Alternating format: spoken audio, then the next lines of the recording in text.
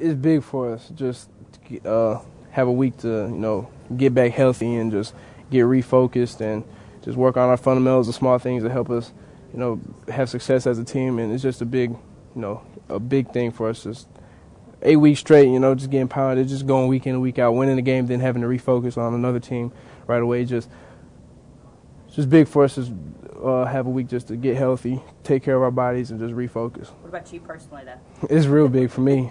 Had a couple dings here, a couple, bruises and knickknacks here, but just this week I think should take care of all that and just, it's just a bit, just from a personal standpoint, just being able to kind of rest a little bit, not having to, worry about a full game plan right away, and it's just a big thing for me to get refocused and re-energized for the second half of the season.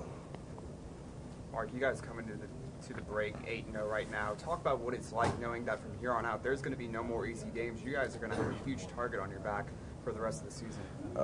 Yeah, it's the second half of the season, and it's just we're just going to approach it like we have, like we did in the first half, just one game at a time, one day at a time, just, executing our game plans, trying to improve as individuals and trying to improve as a team each and every week. And, we're just going to work hard and, try and finish off the second half of the season strong. Mark, this week in practice, what do you focus on knowing that you don't have a game? Just getting back to doing the small things right, doing the small things that help you have success as an individual and as an offense and as a team. During the year you kind of get away from the little things, just, like Coach said, just taking your steps here or, your drops or jamming with the right arm or just getting back to the small things, the techniques that help you be successful as a team. Is it easy to forget those during the season? Yeah, it's real easy to forget them. You just be so worried about, what the defense is going to do when they're in this look or what their tendencies are when they line up in this, or just, just as an offense, just focusing on just red area or third down here or, just running the ball or passing the ball. You just get away from the small things sometimes. And the bye week is just a big thing for us, just to get refocused.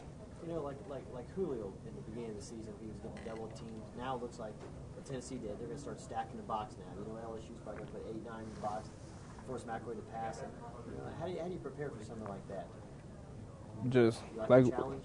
Yeah, of course you like the challenge. That shows that people respect the running game. But, once we get everything clicking and everything going, they're just going to have to, play us fair, not stack the box because Julio or Mays or Hanks or any of the receivers are going to have a big game. So, it's just a matter of time before we get everything back clicking, and this week is just real good for us so we can, get refocused and get everything back in sync with our offense. Mark, what do you attribute that fumble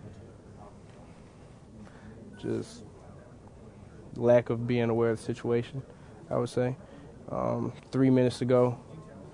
The only way you can mess up or give them an opportunity to have the ball back is by a turnover. And they made a great play. I could have prevented it, but you just live and you learn from that. In some ways, do you feel Cody bailed you out? Most definitely.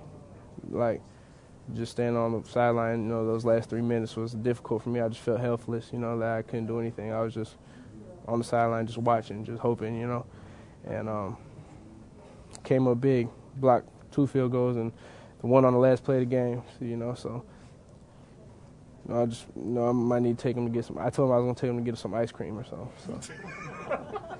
Mark, I asked you earlier in the season about when Greg McElroy was having some issues and he was throwing some picks, and what do you say to him and how do you get him back up? What did the guys say to you on the sidelines? Because you've had a great number of carries without a fumble, and it seems like you were pretty hard on yourself, but you've had so much success and you've been a key to the success of this football team. What did your teammates say to you? They were all just, patting me on the head, just telling me not to worry about it, let it go, not to beat myself up over it. But, like me, I'm so hard on myself, so self-critical all the time. Like, I really wasn't hearing none of that. And I just kind of wanted to be by myself on the sideline, even though everybody was trying to get me up. But I knew just how critical it was, how bad of a mistake, how it could have hurt our team and affected, our season. And, it just hurt me more than anything. And I didn't want to let my teammates down. It was 3 minutes to go, and they're putting the ball in my hands, trying to milk the clock, and I let everybody down. So I was just kind of disappointed in myself. Looking forward to making it up at LSU? Yeah, most definitely. Got to make it up.